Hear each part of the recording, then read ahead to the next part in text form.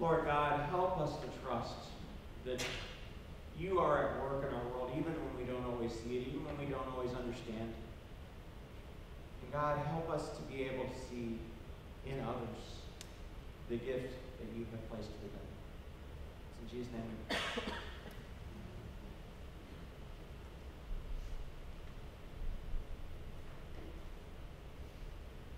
So can we all agree that God is the creator of the world and everything in it? I think we're getting some nods out there.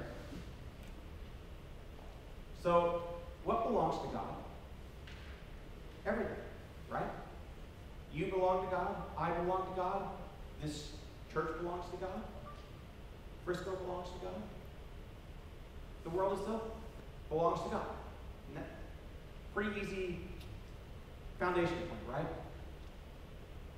So when we give to God the things for God, that's everything, right?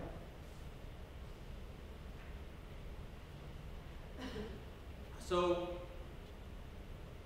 where does Caesar fit into all this? Or the president, or anybody else? You know, I think that sometimes we view things, we're shown to view things as an us versus them, you know, like it's a game.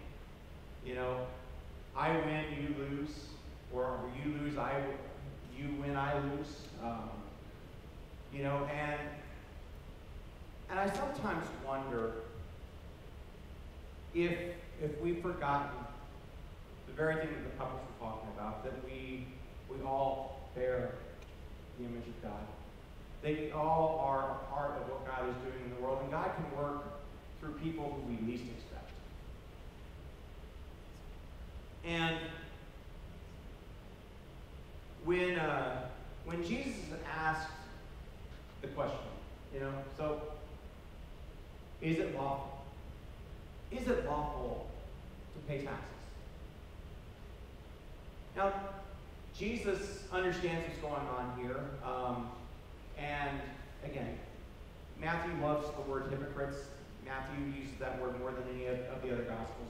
But hypocrites comes from the word for acting. So when we talk about a person who is a hypocrite, they're a person who is putting up a face of one thing, but doing something else. And I do think that we have a lot of people in the midst of the world who have forgotten what their role is to be, and so what do they do in the midst of that time? They put on a mask. They act. They do all kinds of things.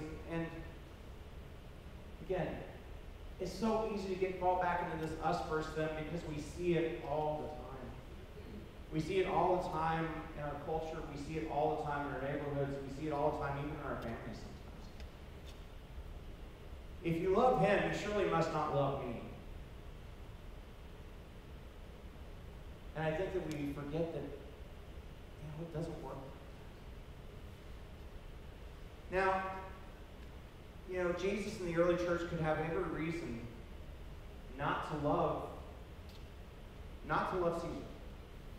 Again, not too long after this very conversation that Jesus is having, Jesus is going to be turned over to Pontius Pilate, and he's going to be executed, and he's going to hang on a cross. And, who's responsible for that? Well, some people will say the Jewish leaders at that time. Some people will say the Roman Empire at that point, and both answers are partially right. So, the people of God have always had this unique understanding when it comes to our place within society. Or at least those who have reflected on it very deeply have. So, we heard in the Old Testament today about Cyrus. So most people probably don't have any clue who Cyrus is. So Cyrus the Great was the emperor of Persia. So modern day Iran. And so the interesting thing about this particular piece in Isaiah is that the title that Isaiah uses for Cyrus. Translated my anointed one in English is Messiah.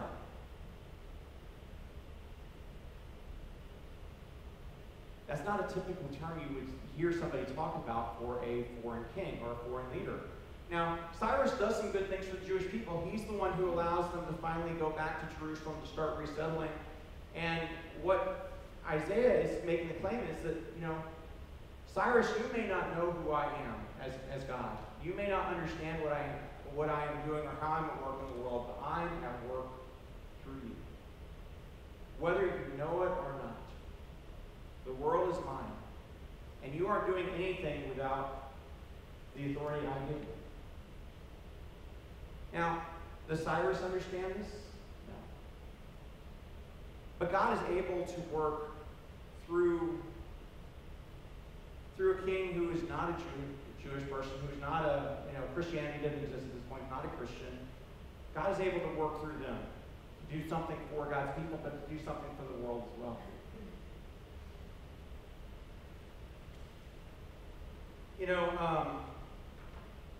I'm going to guess that most people don't remember this part.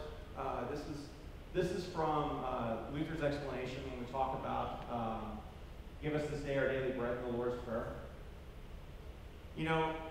When we talk about daily bread, God gives us the things that we need even without our prayer. God gives to both those who are good and those who are evil. God doesn't just sit there and say, only the really good people are going to have enough to live. God says, I'm going to provide for this world because that's what I do. That's who I am. I love this world. And what does this world need? What do the people in this world need? Well, sure, they need clothing and food and drink and all these other things. And they need the relationships that are part of it. But they also, and again, I think Luther caught on this, and Luther understood this from his time. They need upright and faithful rulers. They need good government. They need those things. Those are part of that life. And, maybe that only works, and I don't know how this works in every situation. So, with the people who are in Palestine right now who are going through conflict, I pray for them to have upright and faithful rulers. I pray for them to have good government, even though they may not be experiencing it at this moment. But I do believe this is part of what God provides for us. This is part of the world in which we live, and it's one of the many things that we can go back and say, thank you, God, for it, even when we don't understand it, even when we don't always see it. Lutherans have always had the aspect of being reformers, but not revolutionaries. And there is a difference in that. We were never the people who wanted to burn the world down and start over again. We always came from that perspective. There is good here. There is something that God is at work here. And part of our job is to point to those things, is to bring those things out and to build those things up. And I do think that in the midst of our world, we need people. We need people who can go and say, this is what's good in the midst of the world. Here's where I see the image of God in the world. Here's where God is at work in the world. Or here's where I trust that God is continuing to be active in the midst of our world. And in the midst of that time, we still continue to pray, God, thy kingdom come. Thy will be done on earth as it is in heaven. Give us this day the things that we need. And forgive us as we forgive others. There's a reason that we come back to the Lord's Prayer over and over again, because I think it talks about, well, what does this life look like?